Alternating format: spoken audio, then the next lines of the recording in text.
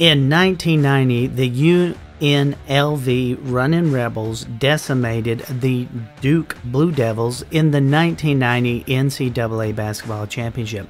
The Rebels were coached by the controversial Jerry Tarkanian, who was plagued with accusations of breaking NCAA regulations since the 70s. Tarkanian would push back and be pushed out from coaching and would financially settle with the NCAA for, quote, harassment. Many people called them thugs and hoodlums and the bad boys of basketball, but most of all, they were rebels, Runnin Rebels, and were one of the most unforgettable teams in the 90s. Here are 10 things you might not know about that extraordinary team. Number 1, Larry Johnson was a junior college transfer.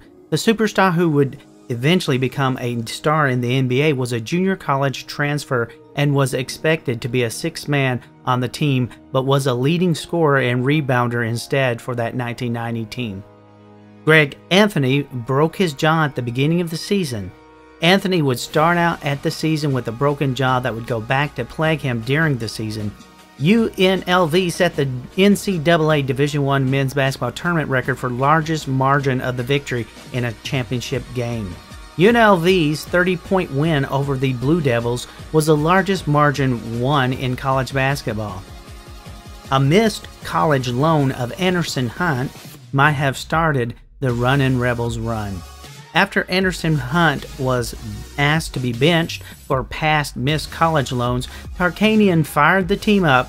He told them that they could get even by kicking the crap out of everyone. Probably one of the strongest and strangest motivational speeches in college basketball history. Greg Anthony was head of the Young Republicans. Many people did not know that Greg Anthony was the head of the Young Republican Club at UNLV.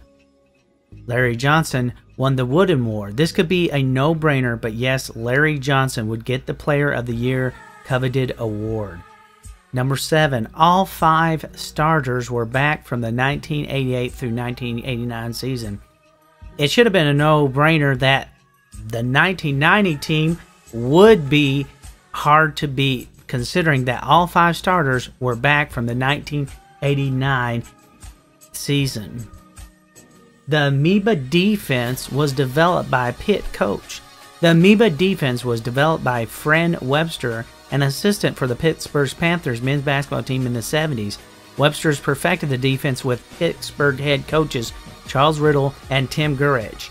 Gurich later became an assistant to UNLV coach Jerry Tarkanian, who utilized the defense himself.